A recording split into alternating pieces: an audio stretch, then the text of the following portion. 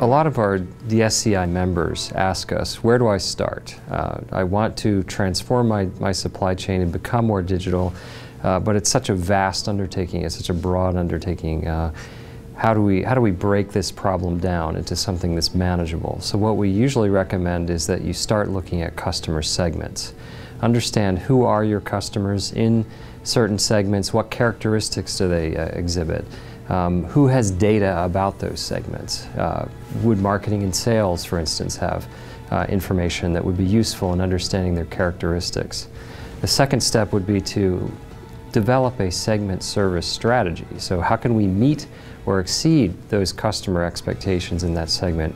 And this is where the potential for business model innovation really comes out.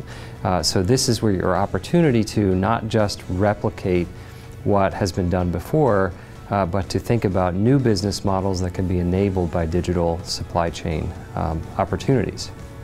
The second or third step would be then to go to what is a digital supply chain segment design? What is the best digital supply chain given the characteristics, given the strategy that you're trying to implement?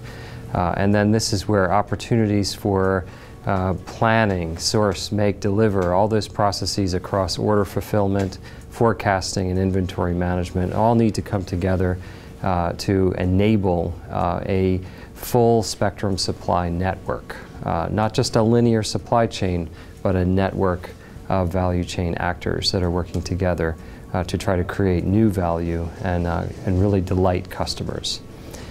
Finally, digital supply chain actions. This is where leadership culture, training, development, developing your people, as well as integrating them into the organization effectively. This is how you can really drive supply chain transformation, reducing the trade-offs between supply chain cost and improving customer happiness.